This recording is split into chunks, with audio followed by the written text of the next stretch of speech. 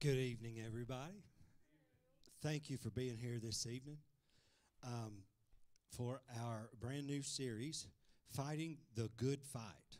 Amen. Fighting the Good Fight.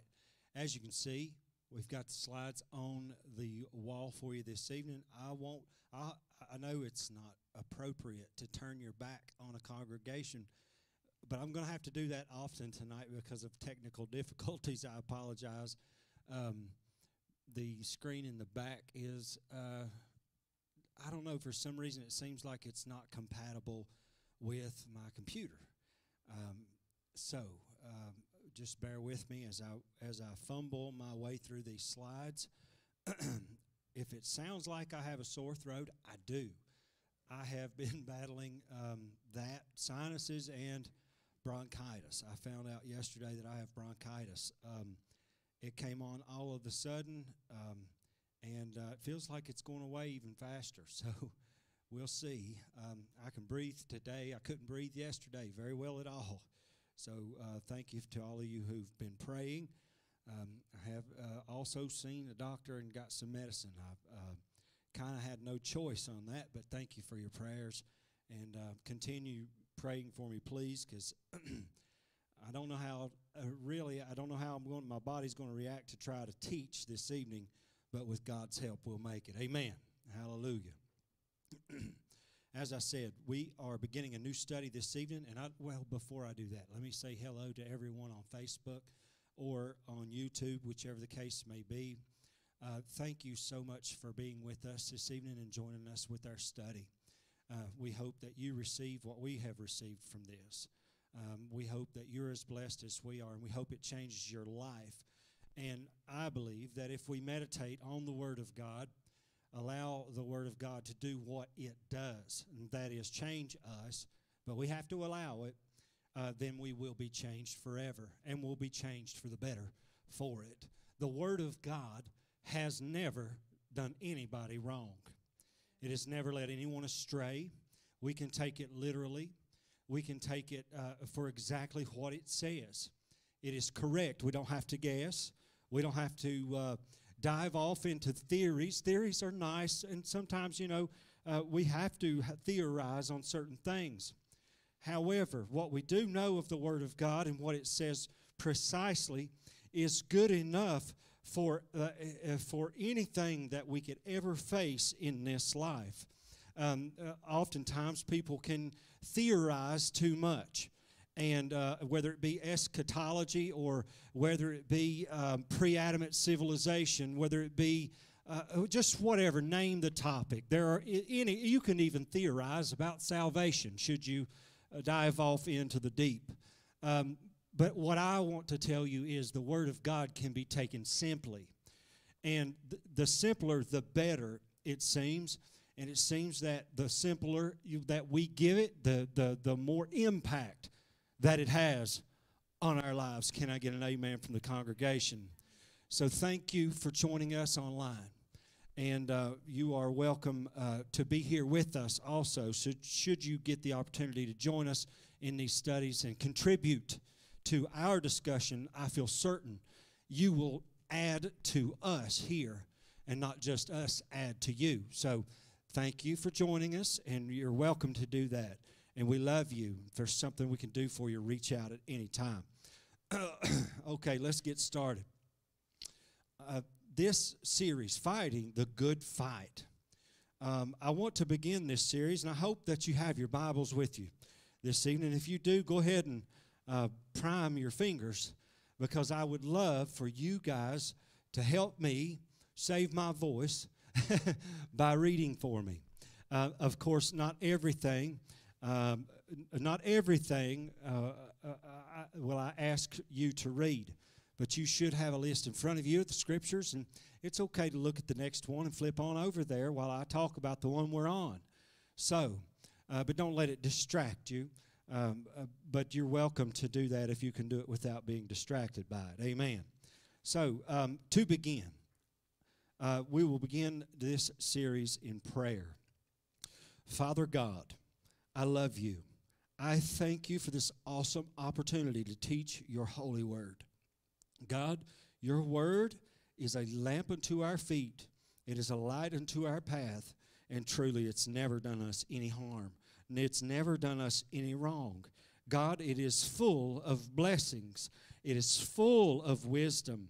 No one can ever point to your holy word and say that it has done them harm. It is so good. And God, tonight, that is all that I wish to convey, is your word to these people so that they might receive good from it. And that's the truth, the good truth, the gospel truth. God, the reality of our situation, this earthly yet heavenly yet supernatural warfare that we are fighting in, that fights against us. God, the more aware of it we are, the better off that we are.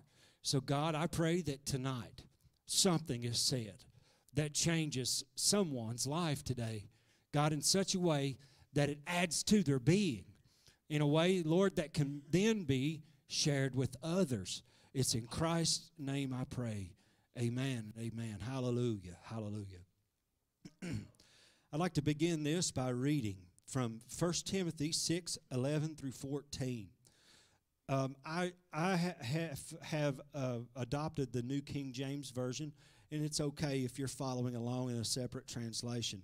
But at 6:11 through 14, the Word of God reads like this. But you, O man of God, flee these things and pursue righteousness, godliness, faith, love, patience, gentleness. Fight the good fight of faith. Lay hold on eternal life.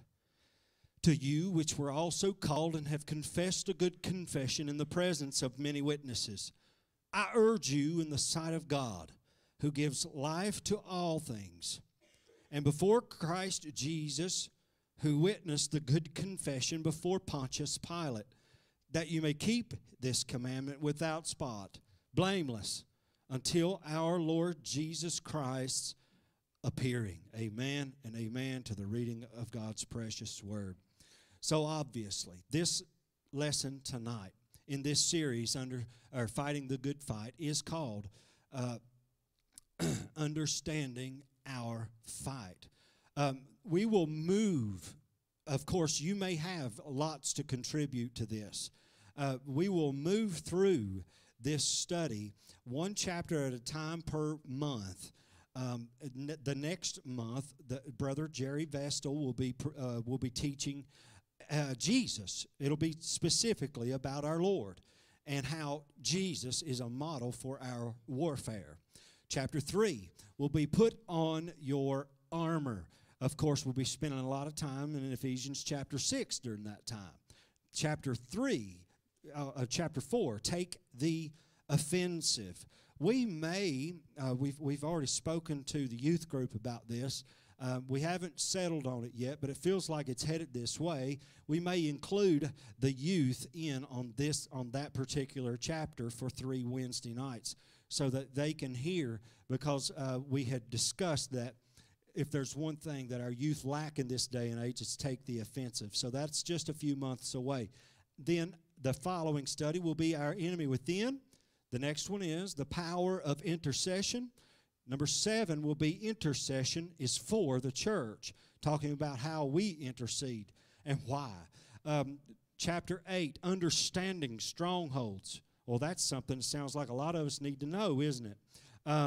Number 9 will be breaking those strongholds down, which, again, it's not just about understanding, but it's about our actions, and that's what I'm going to drill down on tonight in a very basic way. That is our actions. Number 10, surviving spiritual abortion. I bet you've never heard that one taught. Chapter 11, submission and authority in warfare. Number 12, why spiritual gifts? It's just asking a question, and of course we'll answer that question. Why spiritual gifts? And finally, chapter 13 will be spiritual gifts as weapons of war. Tonight, it's not my intention to preach.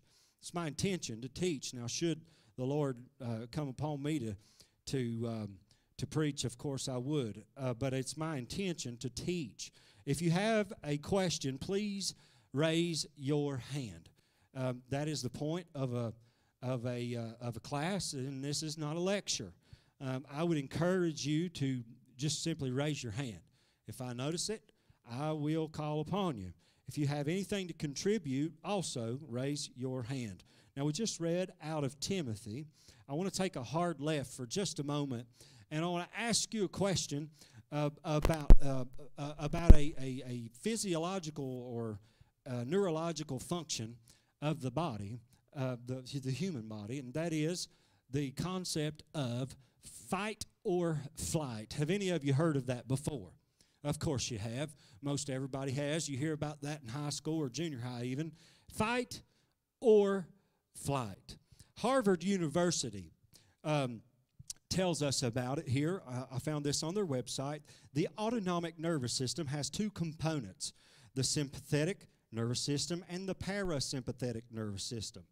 The sympathetic nervous system functions like a gas pedal in a car. It triggers the fight or flight response, providing the body with a burst of energy so that it can respond to perceived danger. Now, I would like to, perhaps when you're talking about the sympathetic nervous system and parasympathetic nervous system and blah, blah, blah and all that, perhaps they are correct. Perhaps those are your two options. But I would submit to you in practicality this evening that there's a third one. There is fight, flight, and submit. If you'll know, there have been dogs in my life. I love dogs. I cherish them. I think they're great. I grew up with dogs. But if you're playing around, especially as a kid, I would play around with dogs, and I would just lunge at them. And, if you did that to the wrong dog, it'd be mad at you. It might bite you. Some of them will. Some of them will turn and scoot and run away. Now, my little dog at home, she's a little nuts. She's got the biggest mouth of the littlest dogs. And she'll bark and yip and yap, and she'll carry on. But once you know her, if you lunge at her like that, like you're going to try to play with her or scare her real quickly without her thinking it's playtime or something like that, she will submit. She'll instantly, her ears will go back, she'll lay down on the floor, she'll roll over and show you her belly and pee all over the floor. I'm right about it. That's what she'll do. That's submission. That's what that is. It's an admirable quality in a dog. Not so much for a Christian. Not so much for a Christian. Now, there is fight, there is flight, and there is submission. I want to ask you a question this evening. Are you a fighter? Are you a fighter? Should we, as Christians, even be fighters? People say, well, Christians are all about passivity. Christians are about this and about that, and it's peace, love, and harmony, unity with the world, and all this stuff, and we're not supposed to judge and carry on and carry on. That's the topic today. That's how people say it. That's how it acts. But if you know anything about me, you know that I believe in taking the entire Word of God as one continual context. That's just the way it's supposed to be, like it or not. Let me just say this. I've said it before in sermons. I think it's been a while. The Word of God is replete. That means it's filled with scriptures that describe our plight in this life as Christians. Now, it also describes the plight of the sinner, those who flee and those who submit, or perhaps those that, heaven forbid, fight against Christ. It describes their plight as well, but our role in our life is distinctly defined. There is no room for submission. There is no room for running away. In the army of the Lord, there is no category for deserter, except that the deserter is found in an apostate state. What does that mean? I didn't say apostle, I said apostate. Apostate. Apostasy is when someone voluntarily leaves the Lord. That is flight. That's running away. I submit to you this evening that it is just as bad when in the face of danger and trouble or in a spiritual attack of the enemy to submit to the enemy.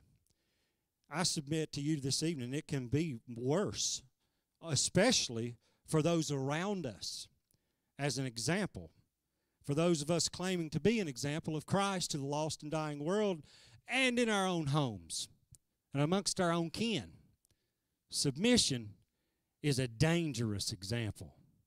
It's a dangerous example. So then, I would like to highlight the fact that we are supposed to fight. If you'll notice in the scripture that we just read, in 1 Timothy 6, 11 through 14, if you'll notice in that scripture, he says, fight the good fight. What kind of fight is that? Fight the good fight. He tells us, doesn't he? Of faith. Lay hold of eternal life. Fight the good fight of faith. Lay hold of eternal life. You'll find that in verse 12. Fight the good fight. Notice with me that faith, which is the type of people that we're supposed to be, right? Yes? Faith requires a good fight. A good fight. Not a bad fight. It does require a good fight. And I hope that through this learning that we will begin to open your eyes as to what a good fight is.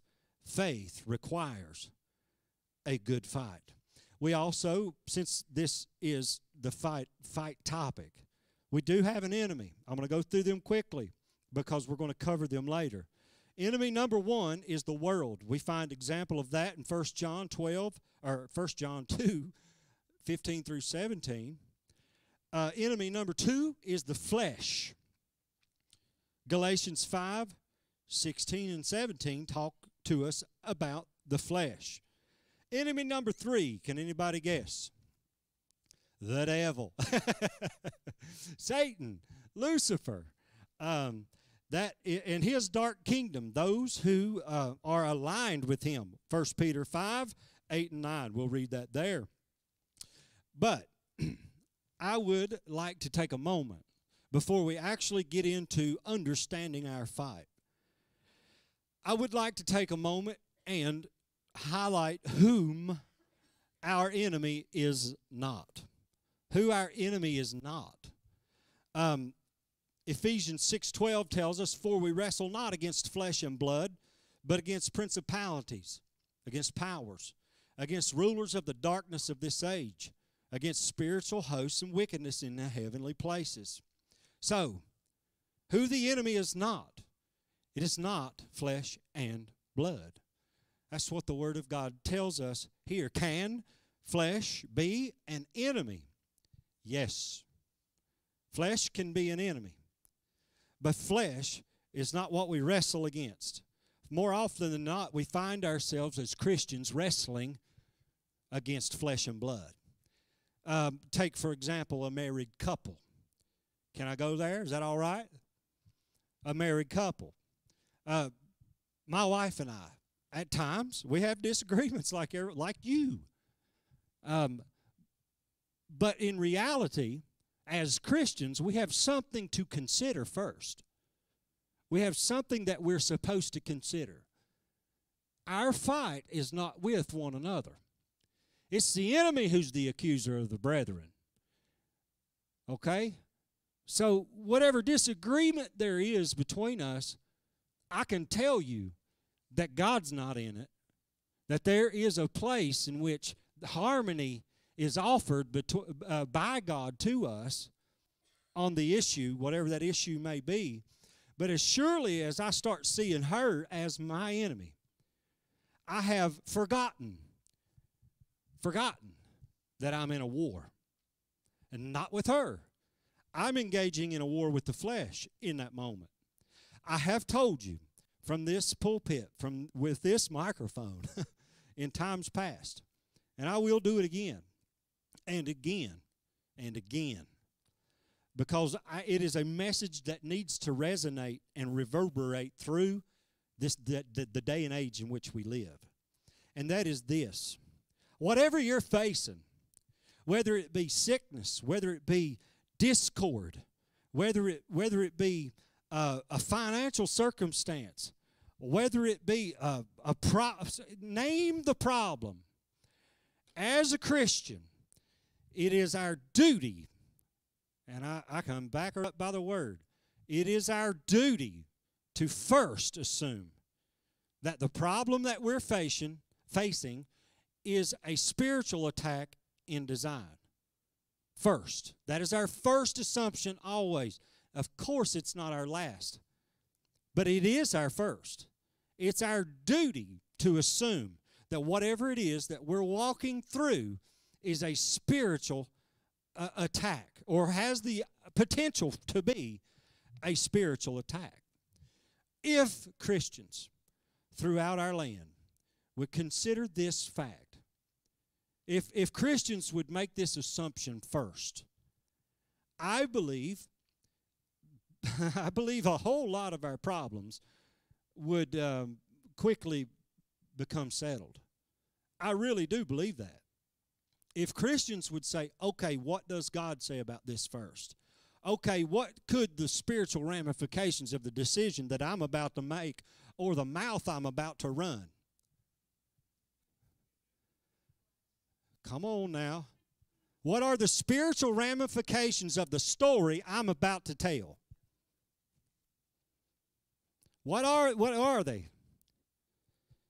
Then I wager to say that the church would be a whole lot stronger, that families would be a whole lot more close, that businesses would be a whole lot more pure, and governments would be a whole lot less corrupt. Come on, somebody. Think about it. If Christians would just act like Christians in a war, would just act like every opportunity that we come up on to make a mistake or to make a decision even is an opportunity for God to get the praise and the devil to be defeated, where would we be? What would we be doing? Come on now. This is the God we serve. We serve the God who loves us, is looking out for us, and wants us to know and act like disciples, to have discipline. Oh, we don't want to talk about that. One of the first things that they ever did with us in the military was they disciplined us. They made us get up at 4 o'clock in the morning. They made us go to bed at 9 o'clock at night. They made us do with laser precision everything that we were told, because they were changing our stinking thinking so that we were no longer a civilian on the street and into a finely tuned, mentally sharp, focused person who understood that they were about to go fight a war. And that's what I'm trying to do with you this evening. I'm trying to cut off the fat, or shave off the hair, or however you want to say it, and redirect our footsteps down a different path so that we understand what it is that we're doing here. It may be random thoughts that come into our head. It may be depression, anxiety, mental illness. All these things are things I've dealt with myself, so I'm preaching to me. It could be anything, but if we'll first make the assumption, first, I'm not saying last, I'm saying first, make the assumption that it's a spiritual event, attack or no, event, spiritual, please. Thank you.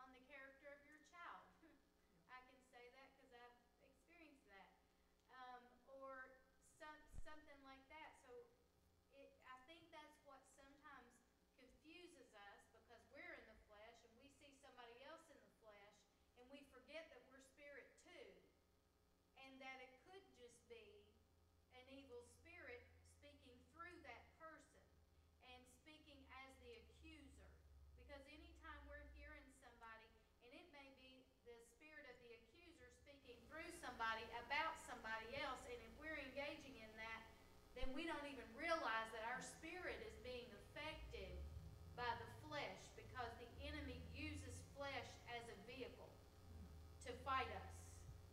He uses our flesh and he uses other people's flesh. Amen. As much as he can. Yes. Yes, he does.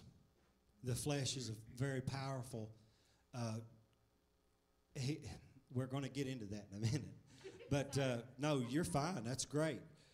We're going to get into the three influences in spiritual warfare, and we've discussed them. I've presented them to you already, but we're going to break them down.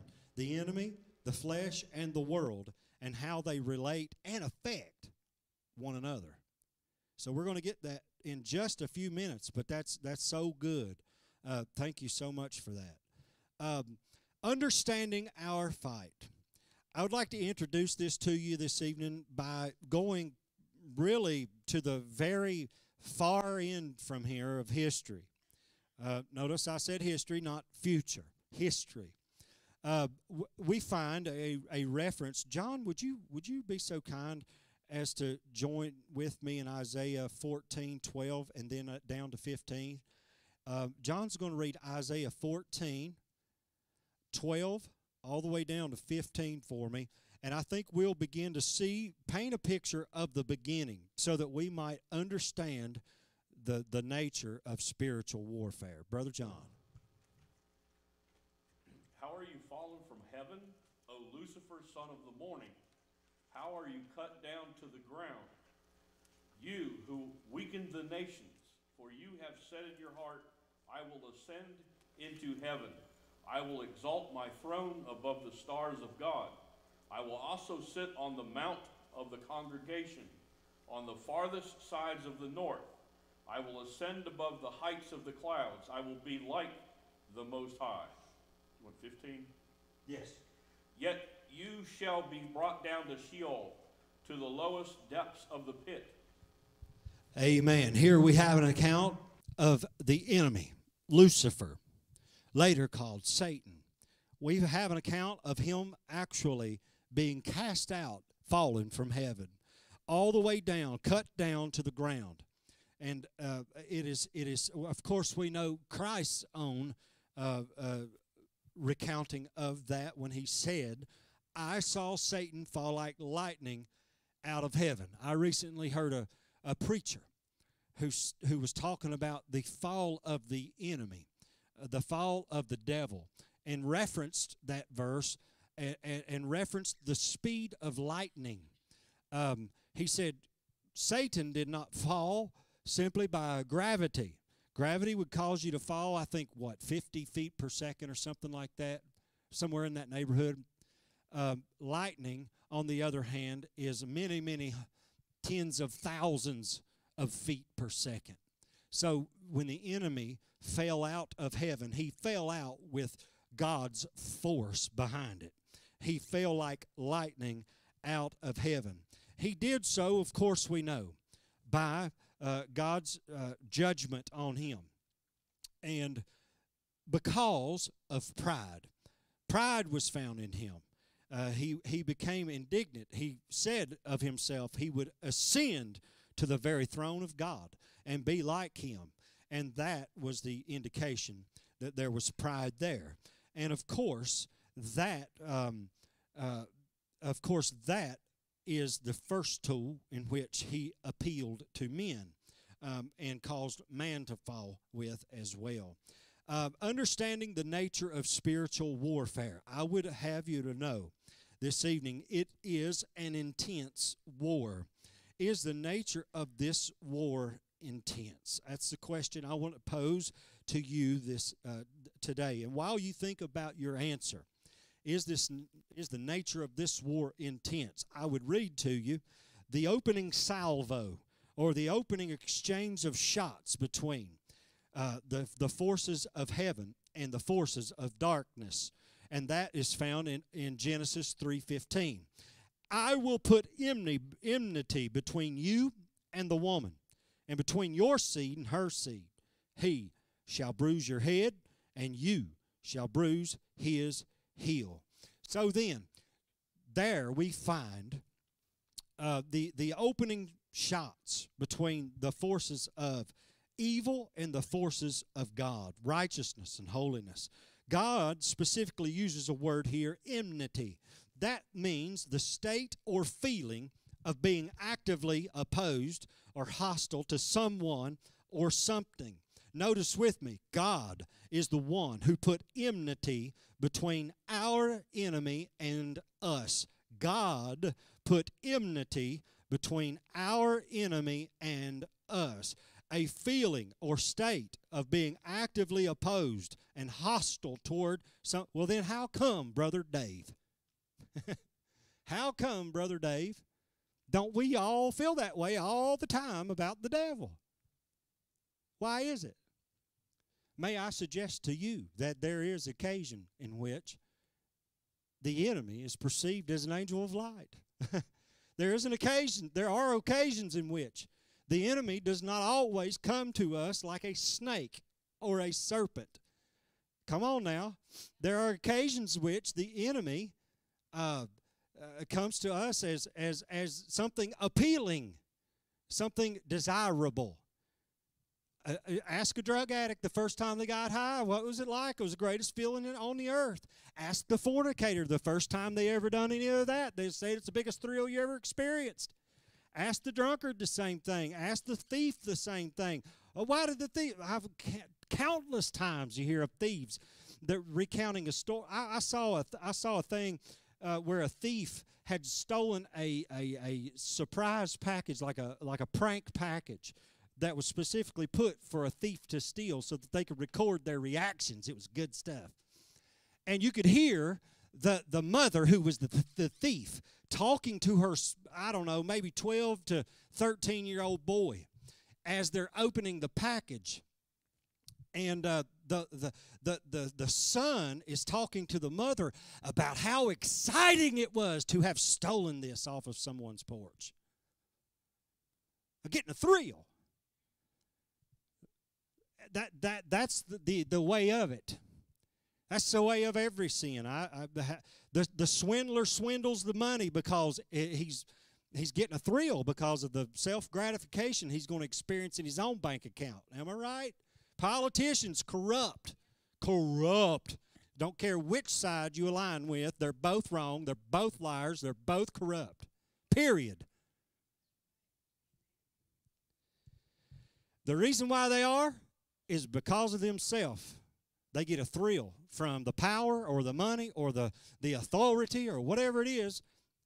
It's the angel of light scenario. So then that ought to explain why the enmity does not constantly exist. Come on. It can be praise from other people, Yep. success, numbers. I mean, Sure. it can be anything. So that you get a thrill off of that's not godly, or that leads and yields to pride. Yes. Anybody else? That answers our question then, doesn't it?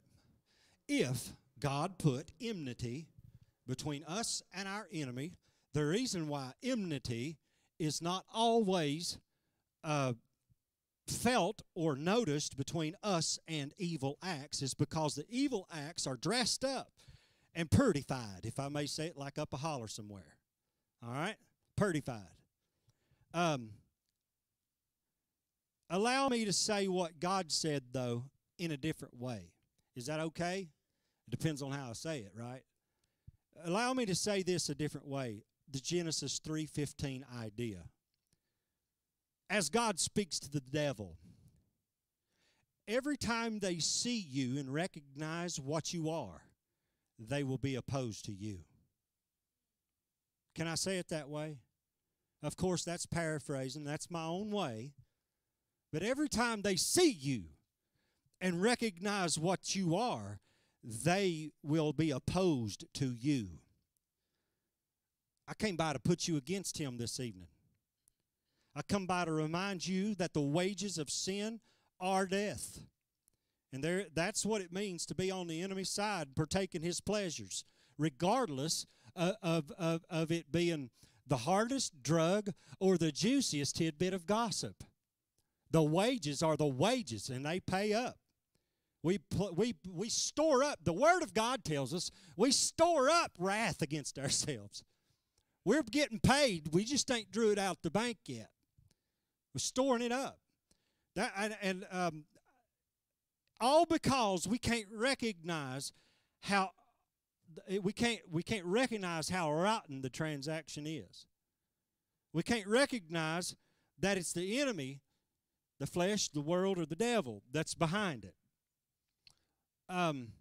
So I came by to expose that for you this evening. Imagine if everyone would recognize him for what he is. Everyone.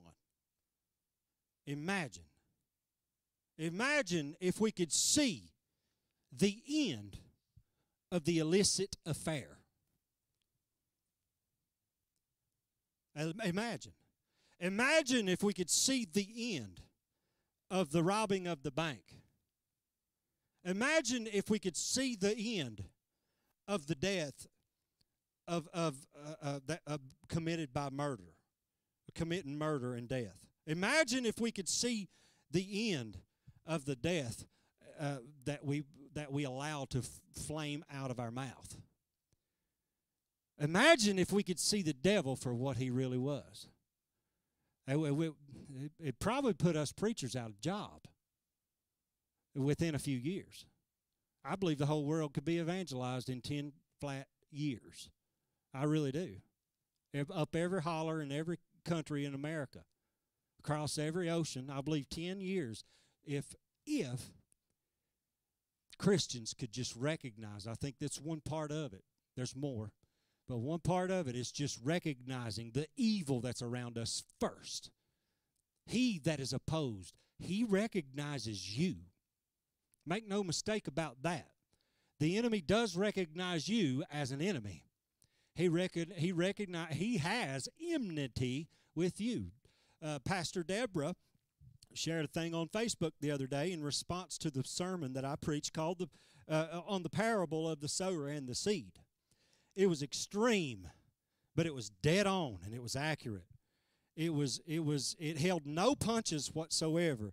It described just one portion of that sermon, and that is the part in which the hard-packed wayside has the birds of the air to come and steal the seed. That's all that story was about. Of course, there's other types of ground. But it goes on to tell us about how the enemy comes to church every Sunday and steals the Word of God out of people's hearts. And he's perched, ready and waiting, and he never misses church. And it's true. The enemy, I say he. But notice with me now, I could also say that the enemy is our flesh, not just the devil, but the enemy is also the world. Those three. Now, it could be the literal devil, but there's flesh and the world as well, provoked by the enemy and affected by the enemy, and vice versa probably. But the point remains, constantly ready to steal the precious seed. I stood up here and I'd pinch a little bit and I'd throw it, and I'd pinch a little bit and I'd throw it, and I'd pinch a little bit and I'd throw it. Spiritually, what's happening is the enemy is stealing the majority of it. Stealing it. Just running off with it before it ever even gets a chance, because it's falling on hard ground. The ground's not receptive for the hardened heart, that is. If that's not you, you're good ground, glory to God. Be good ground. Be the better ground every day. But the point is, the enemy never stops his work. I am careful here. The enemy never takes a day off. The enemy never takes a vacation. The enemy continues the assault for as long as we're wrapped in the body of this death, as Paul called it. We're going to have to fight this fight, wage this warfare. That's just the way it's going to be. We're going to have to do it. the intensity in which the onslaught happens, it happens to me every single morning when I wake up. I'm not so holy that I don't fight the good fight. I haven't yet laid hold of eternal life. Come on now. And have any of you? We will one day, but it is not this day. So then, the enemy's onslaught will continue and continue and continue and continue. More often than not, we are surprised, and yet we ought not be. Should we know His Word, we know the fight is coming. The fight has been, is now, and will be until we go by way of the grave or are called home by the Lord. The fight is every day. The intensity is very high, very thick, very heavy, however you want to say it. Maximum power. It is an onslaught. Should we respond the appropriate way? There's a concept in the military, meeting force with force. Meeting a force against you with more force, or an appropriate amount of force, whatever that may be. Oftentimes, it's overwhelming force. It'll never happen if we don't actually live like we're in a war. It'll never happen. We'll never meet force with force if we don't live our lives like we're in a war. Why do I tithe? Why do I tithe? I tithe because I know I'm in a war. It's not just because His Word directs. It's because I know that I'm going to need provision from the Lord. I know I'm going to continually need His help. Of course I want to obey. Of course. Of course. That's number one. But also because I know that it's just part of my discipline. It's just part of ingrained in the soldier, the fighting the good fight of faith. Why do we pray? It's because it's part of the discipline. It's because we live like we're actually in a war. Why do we read our Word and have it daily in front of our faces? It's because of discipline. It's because we're soldiers. We live in life like we're actually in a war. Why do we worship? We worship because it's discipline. Of course, there are lots of other reasons, but it's what Christians do. Why does a soldier march in formation? Because it's what they do. Why do we worship God? We worship God because we're Christians. It's part of our DNA. It's part of our makeup. It's part of our discipline. Routinely, though, Christians are found not with the same intensity level as the enemy. Intensity and discipline. The war is intense whether we act like it or not. Now, I've been in war, real war, and I know what complacency looks like. Complacency creeps into every single form of employment or life. Every person is susceptible to it. Christians are no exception. Christians typically do not engage the enemy with the same level of intensity in which he engages them. If the enemy is trying to steal your sleep, how about you turn around and give all of your sleep to God? If the enemy is attacking your family, give them to God. If the enemy is attacking your finances, give it to God. If the enemy is attacking your health, give it to God. We should be doing this already, but we routinely just say, well, it's okay, I can, God don't care. God's got the cattle on 1,000 hills. What does He need? What does He need with my this or that? What God don't understand. I've worshiped the Lord for weeks on end, and I've gone to every church service and this and that. God will understand. With the same intensity, is that the same intensity that God or that the enemy has toward you, that you would have toward God? I would ask, because I don't believe it's I don't believe it's routine. It's when we increase our intensity in worshiping the Lord and in our spiritual disciplines such as worship, prayer, and the Word, etc. But those three, namely, prayer, worship, and the Word, it's when we increase our discipline. Discipline's always been a part of discipleship. It's when we increase our discipline in this war is when we will begin to see spiritual results from it. That is the first point, intense war. The world. Would someone read 1 John 2:15 through 17 for me? Jerry, please. Please.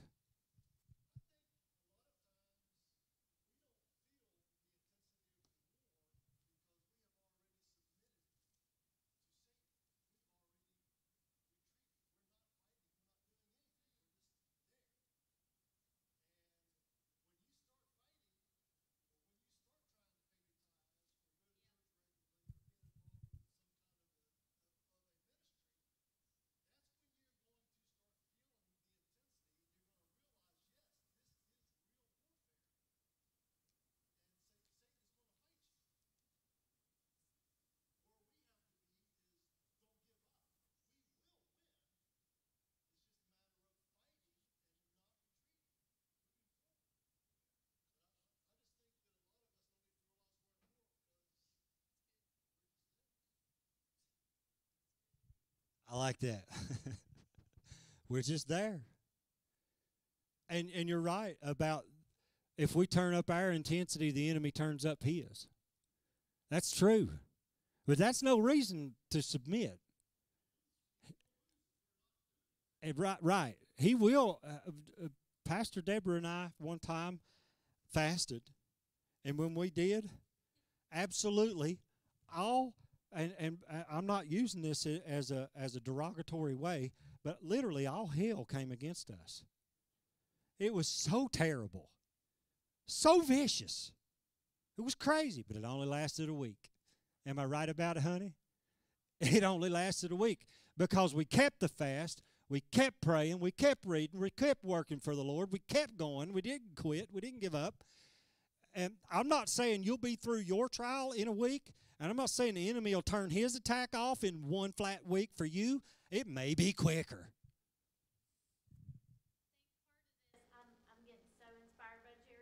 Come on, it's fine. Thank you, Jerry. It's great. Just because God's been stirring some stuff that we've been talking about in our foundations class, y'all are picking this up, ain't you? Yes, I knew it. So about going from a place of wilderness into where God wants us to be. And when we start gaining ground, we must fight to gain ground. And so when we want to start walking in the promises of God and walking into that place of calling and destiny, it is not going to come without a fight. That's another part of why God, the word says many are called but few are chosen. There are people walking in calling or not walking in calling, but who are called. But as soon as they step out to do something, the devil fights them so hard, they retreat instead of push forward. And so I believe that if we can grasp this, then it's not going to make the fight easier, but the way that we deal with it is going to make it worth it. Because we're going to see there comes a point on certain things that we gain victory and we gain ground. It's not always that we're slipping backward and he's just beating us and beating us. We have victory through Jesus Christ. So when the devil does come at us and we actually recognize that we're in this, if that should spur us along to go on into the calling that God has for us. I hope that makes sense. It does. But, I mean, that, like he said, that can be with our tithing. When God reveals that to us, it's something that has just been in me for I don't even know how long. My mom taught me that. I know the Word of God. But even as long as I've been doing it, every now and then we'll get a financial, I don't know what, out of nowhere. And why is it my money worked last week, but it's not working this week? And the devil's like, well, if you wouldn't have paid all that to the church, you would have had it. And I'm going, no. If I hadn't have given it to God, I wouldn't even be sitting here. Come on. So I have to give him the word back.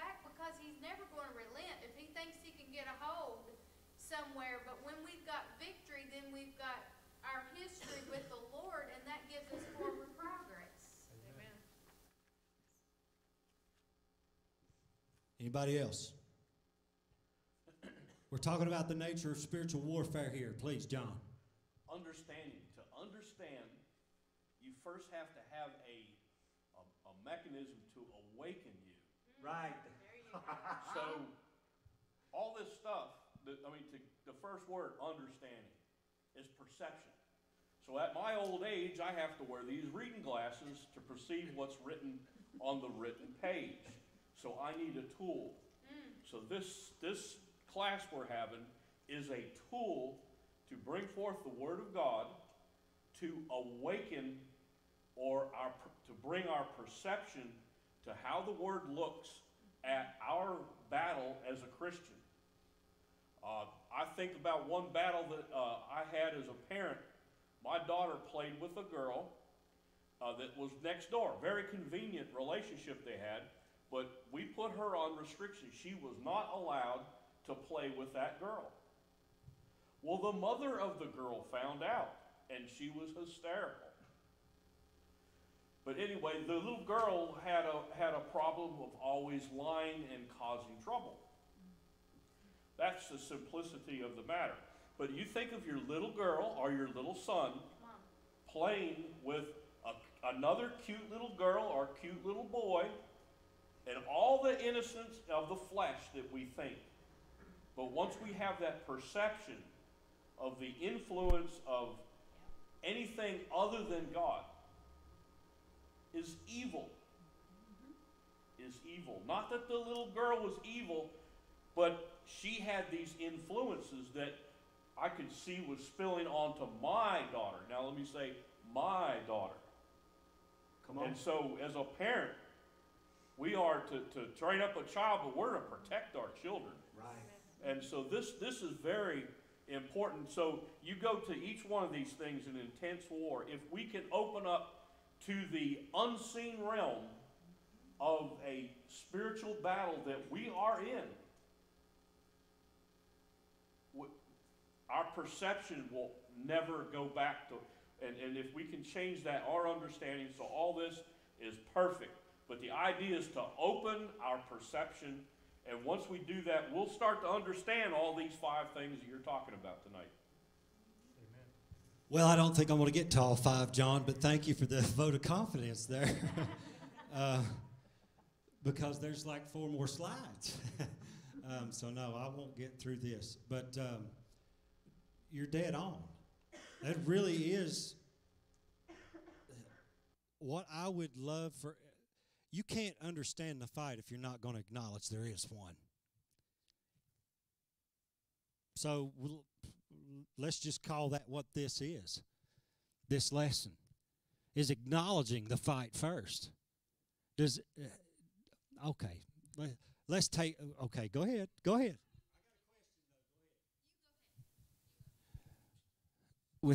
Now we're not naming names, we're not talking about people. But can you think of somebody in your life who just will not acknowledge that they're in a spiritual war, a spiritual attack, and they're about to be destroyed? Keep that in your head. Just keep it in your head. Just keep it in your head.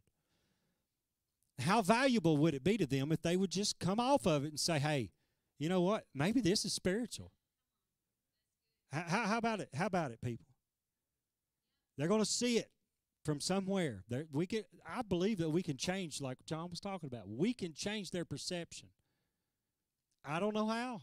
I believe completely that it's going to be unique to every individual. Every individual has a different shade of rose-colored glasses upon which they see. Come on now. Everybody has a different set of spectacles on their face. I don't. Side joke.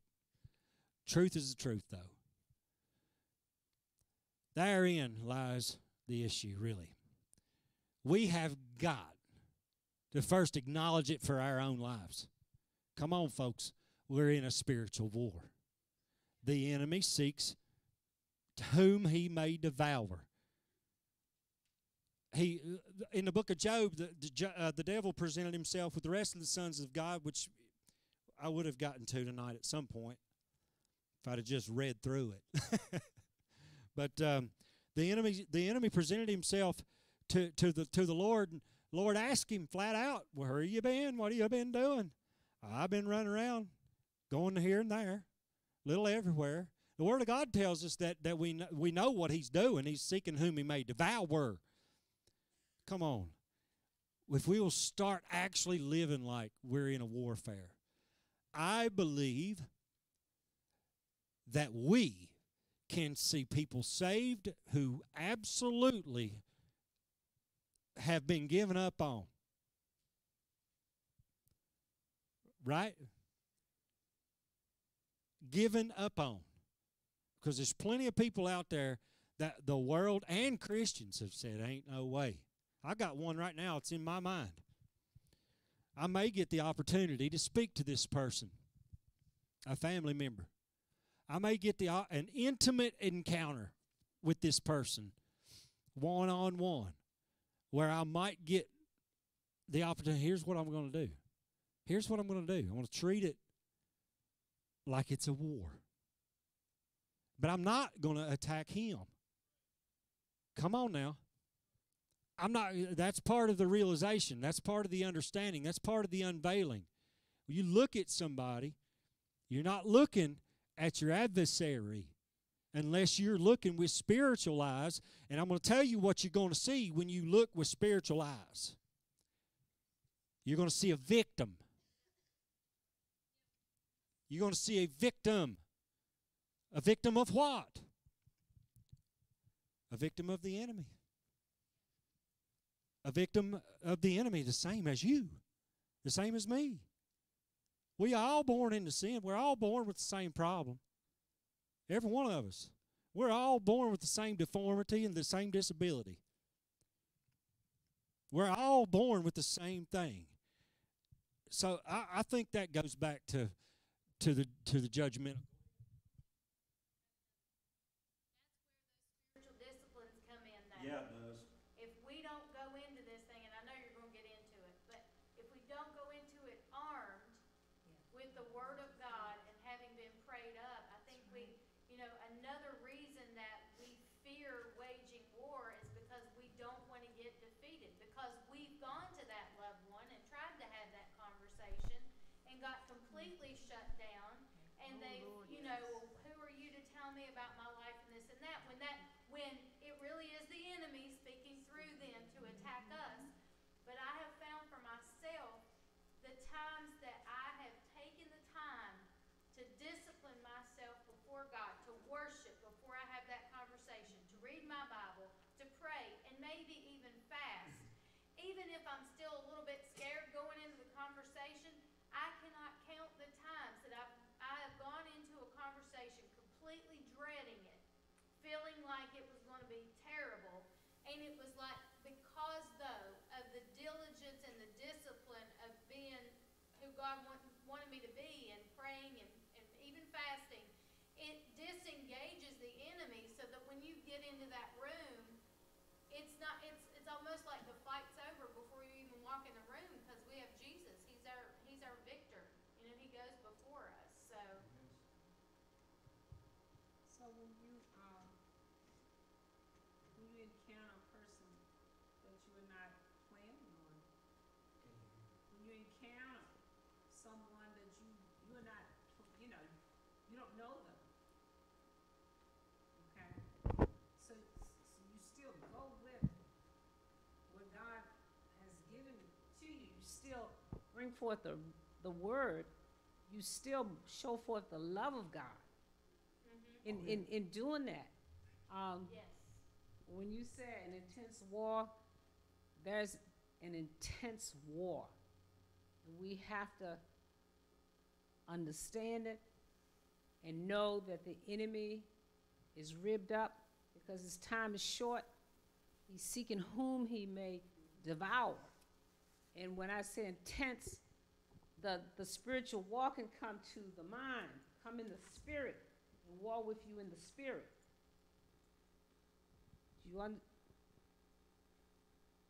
Before you go anywhere, it will come directly to you to shut you down and put that fear in you, okay, so that you won't go forward, or so that you will back down. But you can't back down because you have the word of God. And you might for a moment, when you get attacked,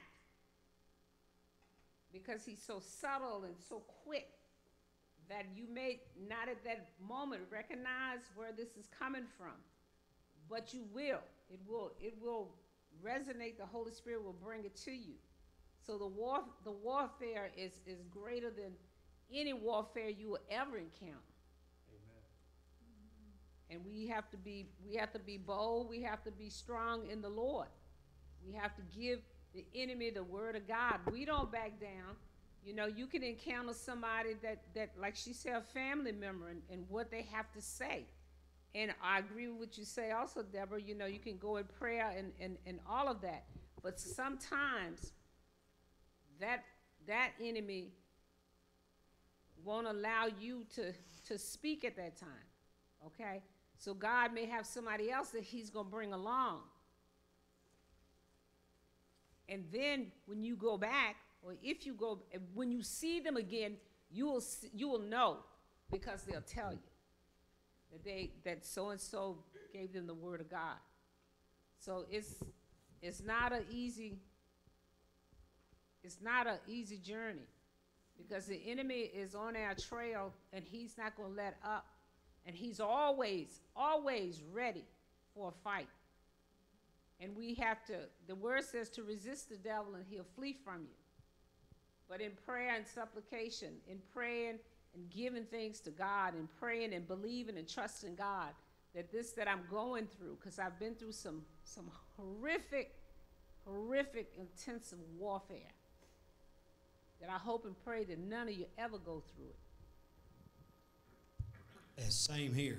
Yes. Same here. I've been through some pretty intense things, whether it be physical, spiritual, in the soul. Yes. I have experienced a lot of different types of attack. And let me tell you something. Staying at home and keeping your head low does not do anything. It doesn't do a thing. It doesn't protect you. It doesn't help you. There's of no benefit whatsoever. As a matter of fact, coming to the house of God, joining with the people of God, and not forsaking the assembling of ourselves together, as the manner of some is, but something, what? Exhorting one another. That's what the word says. So then, I find strength in the house of God, with the people of God, and a concentration of the Holy Spirit, where there's people yoked one with another. Of course, the Word of God tells us that where there are two or three gathered in His name, He's in the midst. There's other scriptures, too, we can all quote. We've all heard many times before. So then, why would we just simply go duck into a closet? That's not fighting. That's fleeing or submission. It's definitely not fighting. The only way we win is to fight the good fight of faith. I have developed a saying, and that is, I'm still developing it, but that is, I would rather have a confrontation against a bad spirit than to pacify it and become beholden to it. I mean, that's just because I'm learning too. I'm learning too the very nature of the war that we're fighting. And that's what happens to us. If we don't confront it, we become beholden to it. That's just the way it works. If we don't fix it, spiritually, or make an avenue in which God can fix it, let's say it the right way. Submit ourselves to Him so He can fix it.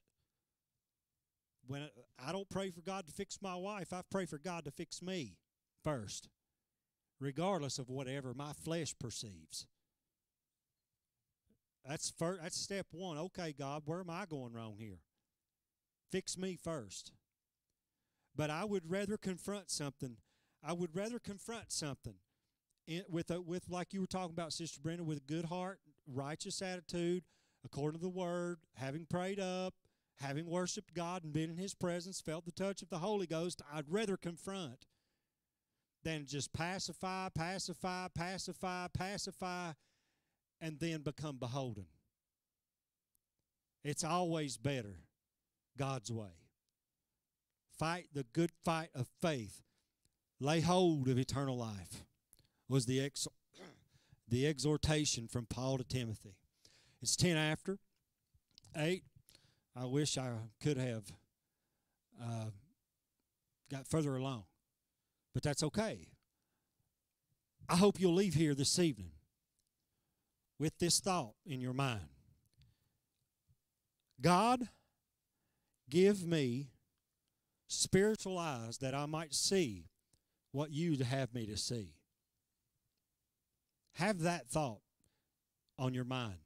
Have that prayer on your lips. Be open to that change in your life. Believe me when I tell you, it never stops just because it happens one time. Or just because you leave here and say, well, I'm pretty enlightened. Well, tomorrow you're going to need it again. More of it. Then the day after you're going to need it again and more of it. And the day after you're going to need some more and again and again. And it's going to go every single day you need to get up. Say, God, give me the ability to see not what's I'm being confronted with in the flesh, whether it be a wife, a husband, a boss at work, a sister, a brother, a cousin, an aunt, an uncle, a nephew, a niece, whomever. Say, God, give me the vision to see what's actually happening in the spirit and not what everybody else thinks. Because obviously, alcohol's bad. Obviously, dope's bad. Obviously, the illicit affair's bad. We can shake our finger and spout all the same old rhetoric all the time, the same stuff. We can just say it all the time, all the time, all the time. But until we see what's really, that's all flesh. Until we can see what's really going on. Until we start seeing with God's eyes and see the spiritual, see the ravens stealing the seed. Say, well, I've told them and I've told them and I've told them, but you haven't considered what kind of ground you're throwing the seed on. That's for somebody. Maybe it's online. Consider. See with different eyes. And here's the one place you need to see with the clearest spiritual vision. And it ain't with your aunt or your uncle or your cousin, your nieces or nephews or your spouse. It's when you look in the mirror. Let us pray. Father God, we love and appreciate you. We thank you for your word. I pray our eyes be open to actually seeing what's going on around us. It's not hyper spiritual. It's just the reality of things.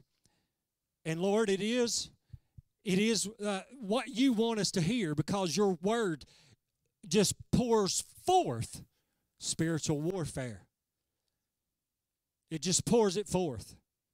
So then, if it's that important to you to sprinkle it everywhere in your word, from Genesis to Revelations, to Revelation, if it's that replete in your word, it ought to be that important to us. So help us, oh God, take a good hard look at what we are, who we are in you, in our disciplines, Christian disciplines, namely prayer, worship, and the word. God, but give us the spiritual eyes to see what's going on around us and to look at those we love or those in our orbit, maybe a complete stranger at the gas station, to look at them with different eyes. Help us, God. We got to have your help. We're going to need reminded of it. And we're going to need a new veil taken down off of our eyes every single day. Would you do that for us, Lord? As we submit ourselves to the warfare, as we endeavor to fight the good fight of faith and lay hold of eternal life, would you help us to see what's actually going on around us? And to acknowledge this intense warfare in which we fight. Father, I thank you for rebuking complacency and that we actually get started, that we actually get going on this warfare that you've called us to fight as good soldiers of the cross. Thank you for it. God, I pray a special blessing over every person here. Love on them as they go. Keep them safe from all harm. Bring us back to the next appointed time for Youth Sunday on Sunday morning. Glory to God and amen and amen.